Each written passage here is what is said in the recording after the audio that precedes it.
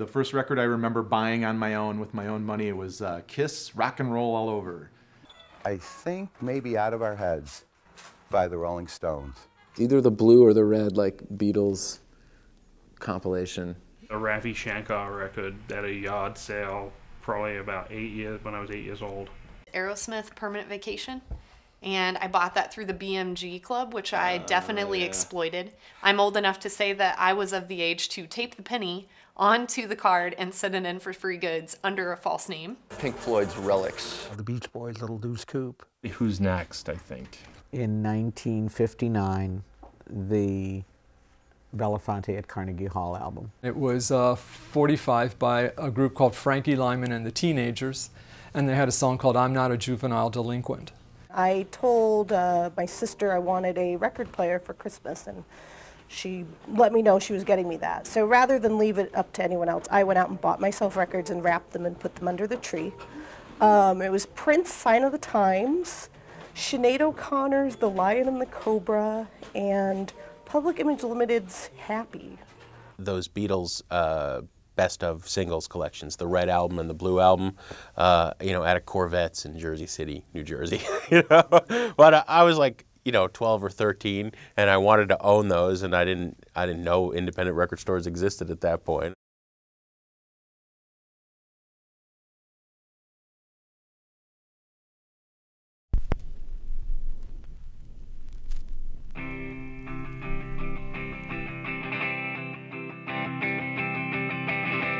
Broken records lying in the yard again. Wow, wow, wow, wow. There were over 7,000 record stores in the U.S. in the early 90s, and now there's fewer than 2,000. The whole idea of a physical product being the engine that drives the music industry, which is essentially the case of the last 50 years of the 20th century, is no longer the case in the last 10 years. People aren't going to brick and mortar stores to buy product anymore. It's certainly in significantly fewer numbers than they did 10 years ago.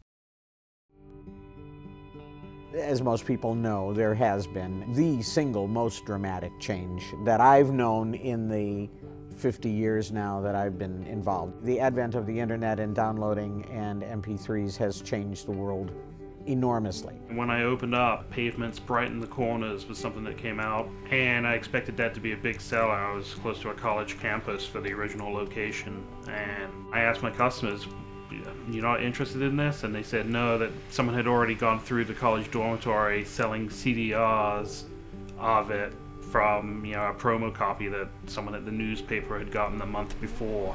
Because we were in a position where people would talk to us all the time. They would say, well, I can get this free. And probably by 2000, I could see the writing on the wall as far as independent stores. Downloading and buying online devastated us in terms, and it still does, in terms of dollars. It takes us a month to do now what I did 35 years ago on a good weekend. Across the country, in big cities and in college towns, we have lost a tremendous amount of great record stores. In some college towns, we've lost the only great store. In some cities like Chicago, we've lost half a dozen great stores. 2007, I guess, we kind of shuttered the store, and I've been online selling off my inventory ever since. I did it for 27 years, and you're putting in 60 hours a week, and you knew you could maintain it maybe, but you weren't going to improve, and things weren't going to change. Sad ambassador, broke America. Murder, devil heart, scarecrow arm. I hadn't necessarily been there in the days when the store was doing really well, but I mean, just talking to Mike about, like, 5 years ago we'd ring $1,500 on a Saturday, and now we're at a couple hundred. There just wasn't as many CDs being sold. Downloading has bitten not only the stores individually, but the general overall sale of CDs.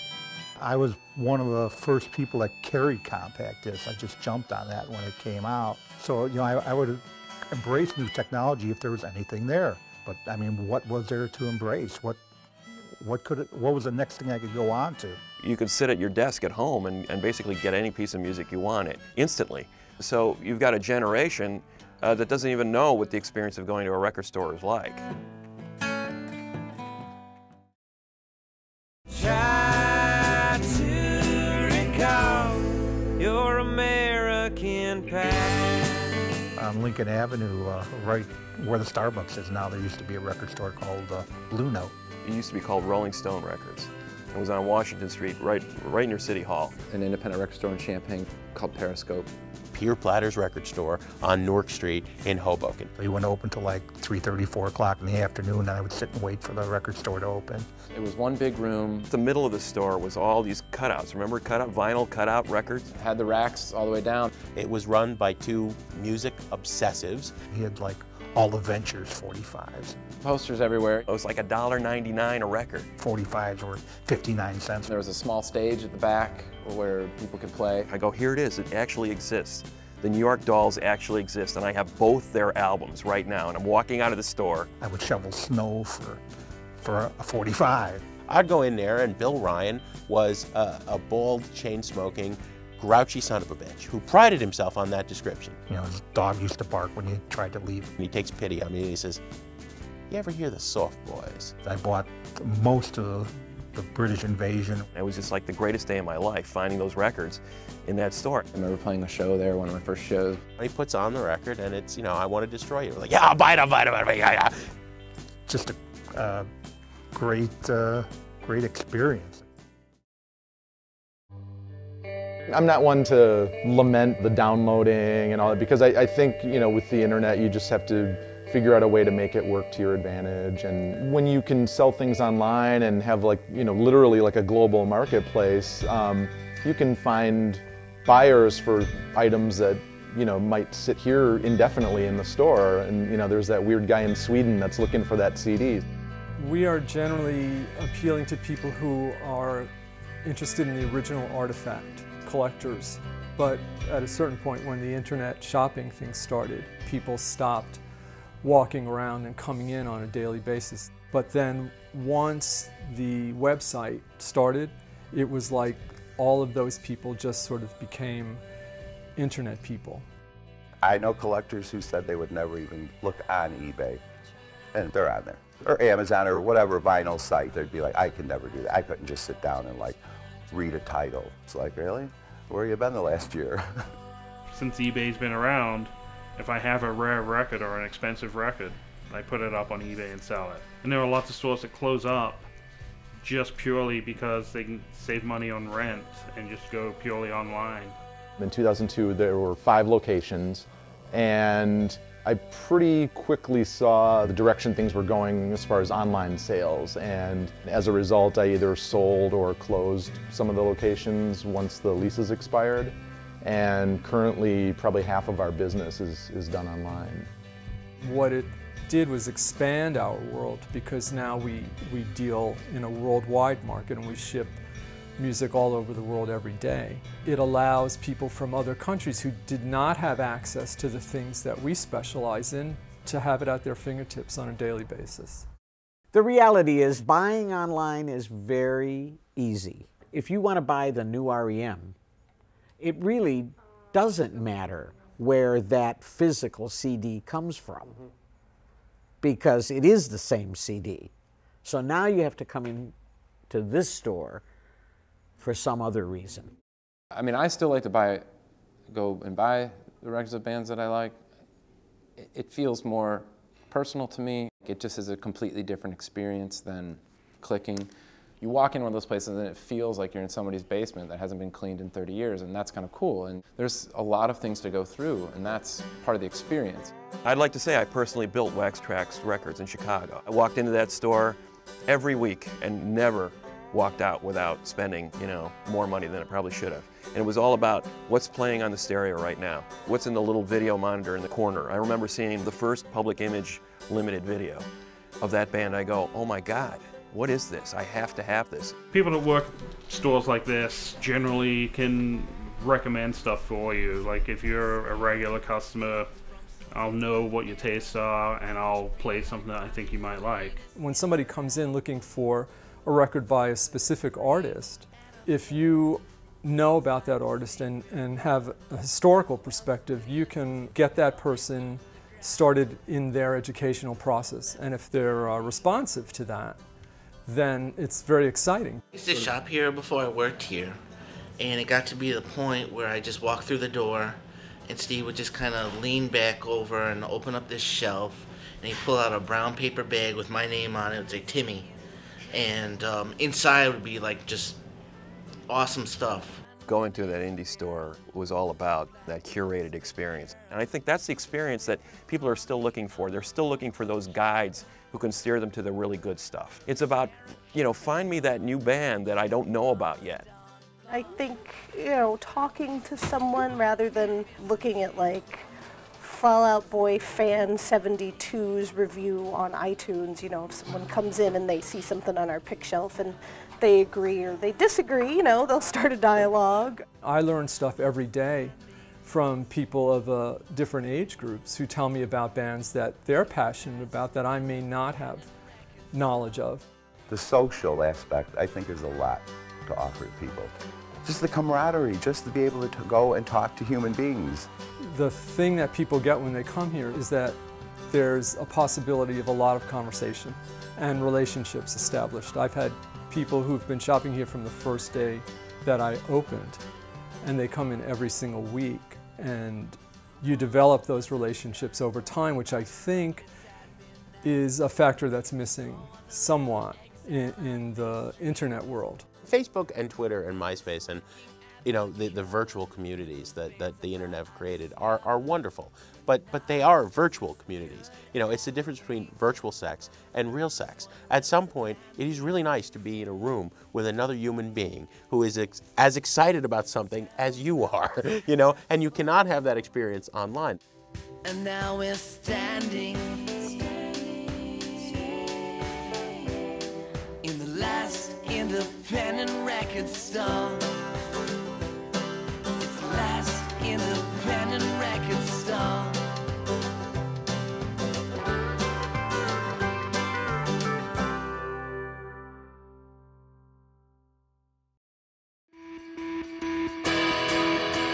Over the years, I will say that I have acquired everything that I ever really wanted in terms of having records.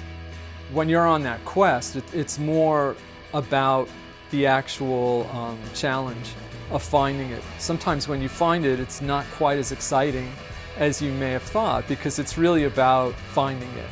The top item on my list forever was 45 by a British band called John's Children. And it was a band that included Mark Bolan, who later became T-Rex and became a huge star in the UK. And they put out a 45 that was banned by the BBC because of lyrical content. So the record was pulled off the market instantly, and there was only rumored to be 99 copies available.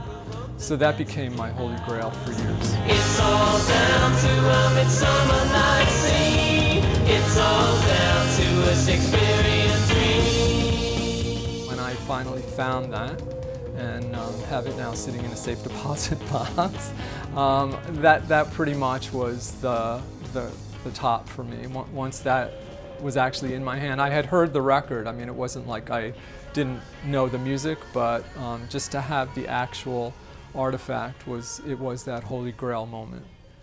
Yeah. Over the last several years, vinyl has started making a huge comeback.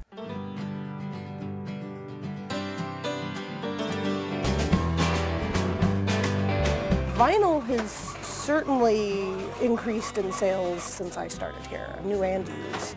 Something's gotta give, all the needle back.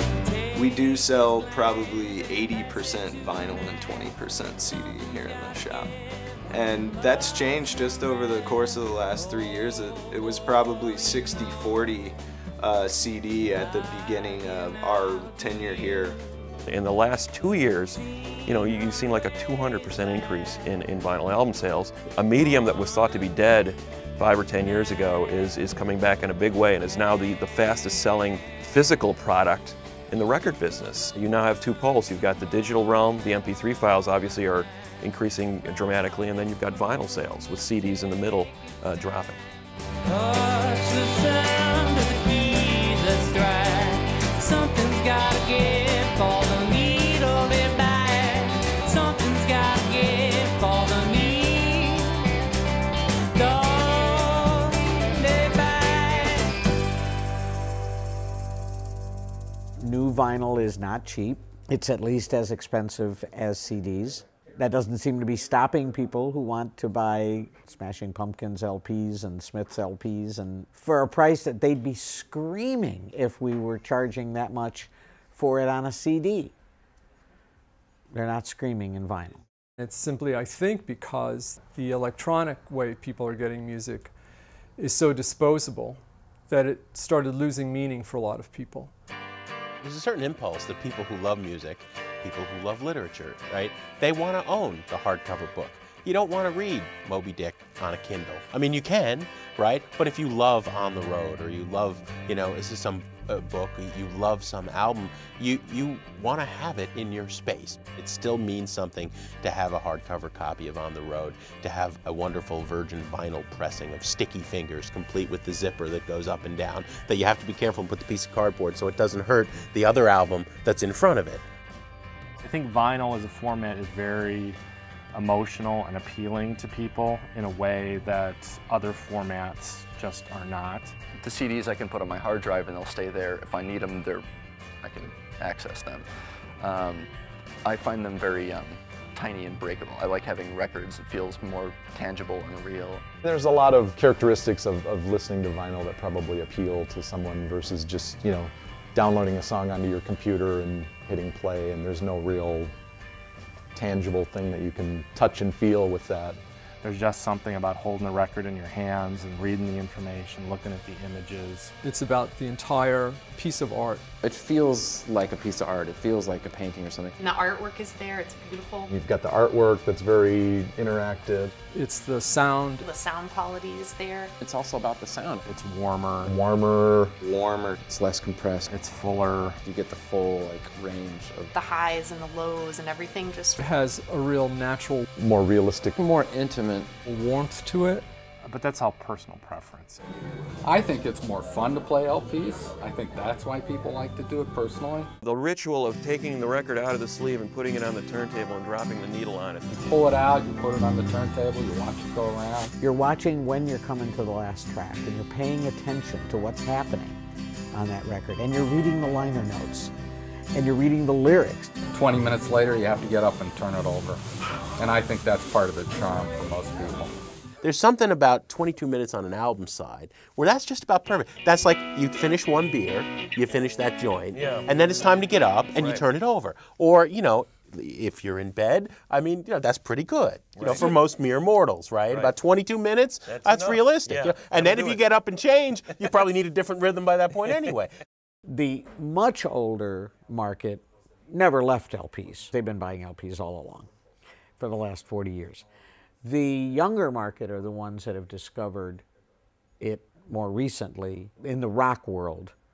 In the late 90s, there weren't as many vinyl reissues, and there weren't a lot of younger kids coming in. It was fewer and far between. And about that time, as more and more new vinyl became available, and people could come in and they could find Neutral Milk Hotel on vinyl, it's like, oh, okay, well that's cool, maybe I'll go get a turntable.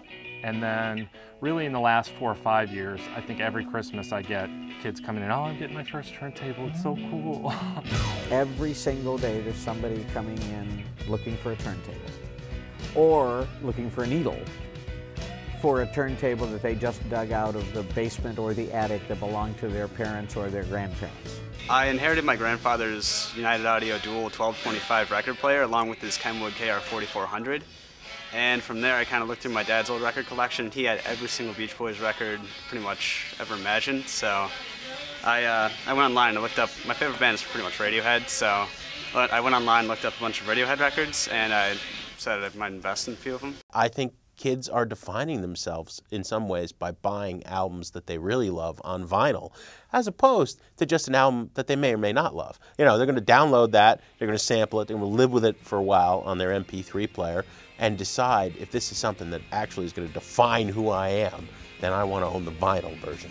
It's actually been very exciting after being here so many years to see people coming in now that are in their late teens and early 20s buying turntables from us as well as buying records. When I ask them what the appeal is for them, some of them say they have a nostalgia factor for a period that they don't even know about. Buying albums, buying vinyl albums for a 19-year-old college student now is akin to being an art collector on a budget. You can't go out and get that Picasso, but you can get, you know, Funhouse, the gatefold sleeve of Funhouse by the Stooges, and think this is a really cool piece of art, and there's great music, and there's liner notes, and this is a cool thing to have. A lot of albums are coming with the CD in it or a download code, so I think it's just like they're making it as easy for you to buy something cool and to listen to it as much as possible. I feel like the indies picked it up first and brought it full force by starting to put every artist that they had on vinyl pretty much with every release, vinyl and CD, and then they started to offer vinyl and MP3 combo with the CD, which was perfect. The effect has almost come full circle from when we started 30 years ago, which was that now we're seeing a lot more enthusiasm in terms of people coming in and actually wanting to have a record. Of course, the record companies are recognizing this and are actually starting to do vinyl versions of albums again. You name any current artist or group, and if you wanted to purchase their album, actual album on vinyl, you could. The majors have definitely over the past few years figured out that they can sell some vinyl too, and even chains like Best Buy are starting to carry new records again. The big box stores don't really have a sense of what, or pulse on what the record LP buying public is looking for. 9 times out of 10, the majors are picking something that sold really well, either on its initial release on wax or on CD over the years to reissue. They're kind of clueless in this deal where they are picking the worst things to reissue. Well, for example, Herb Alpert and the Tijuana Brass Whipped Cream, which you see in actually every single dollar bin and every single record store, thrift store and in now America. at Best Buy, brand new for $30, you know. It's very likely that the vinyl phase may come back on a much stronger level because there aren't as many CDs to shop for. I don't think it's going to be a passing fad. The marketing of it has been a little more mainstream, where it's drawing more people back into being aware that records are available. You see on TV a lot of times now, instead of holding up the CD, they're on a talk show and they'll hold up the album and they'll make note of, oh, and it's on an album. The mainstream casual music listener is going to stick with probably a digital format, whether it be CDs or just go all digital with MP3s.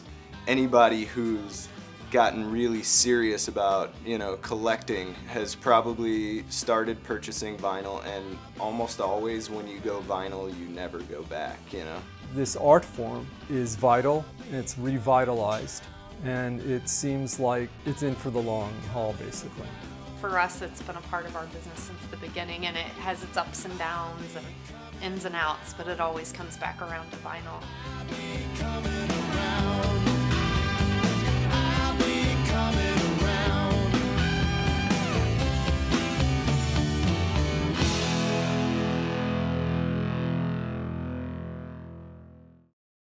It's different when you work at a store, what becomes your holy grail. There was a record that Bill Murray did. It was a radio show. It was promo only of the Fantastic Four, and he plays Johnny Storm on it. It was like a radio record produced by Stan Lee. Only went out to radio stations. Today we begin a 2-week epic. Our heroes will encounter the world's most incredible supervillain, Dr. Doom.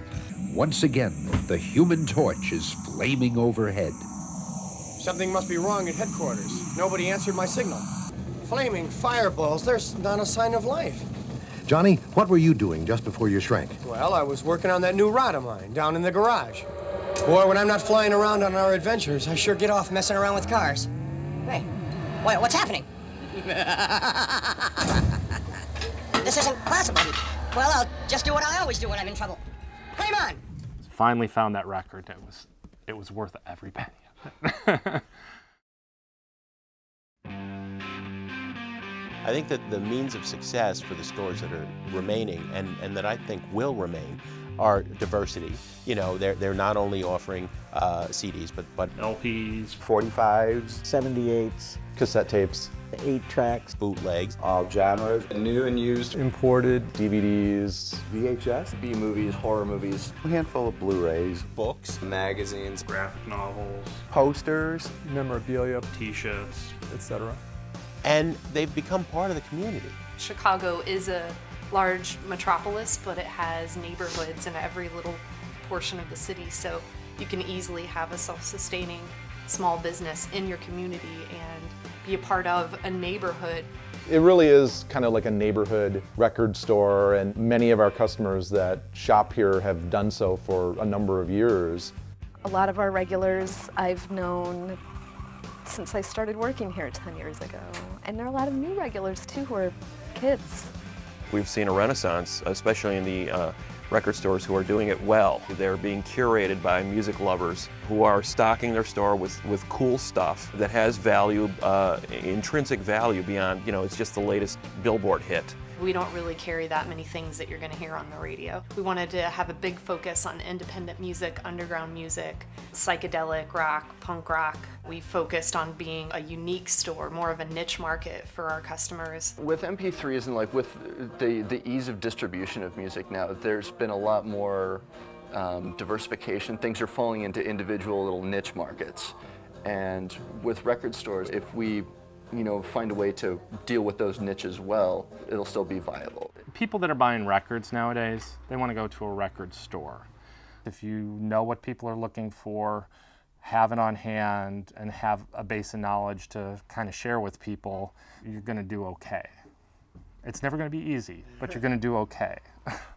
If you have somebody in a shop who really knows what they're doing and what the shop is about and are experienced with the artists that they carry and can talk about it, I think that's what really can keep a business active and thriving. It's like anything old, whether it's motorcycles or antiques, there's going to be a market, however big or small for it. But I still joke with my friends that sometimes I feel like I own like a men's hat shop or something like that, or a cobbler or something. I hope the stores will keep going. I mean, not just record stores either, the small little bookstores, little bakeries and that. When I opened this business, I thought if I'm closed in 6 months, it's still the best thing I did. A lot of people are going to work and just doing a job. And I feel like for us, this is not just a job, this is our life. And we're happy to share our life with people, and we're happy to make them happy. There's really no reason to be doing this, aside from the love of doing it and keeping it open and trying to turn people on to new music. And I appreciate everybody that's still out there trying. I think that the ones that have survived may be able to hang in there. It's really the love of the game that will sustain whatever stores. If you can just survive, you're doing as well as a lot of people are doing it, but you're doing it in the world that you love.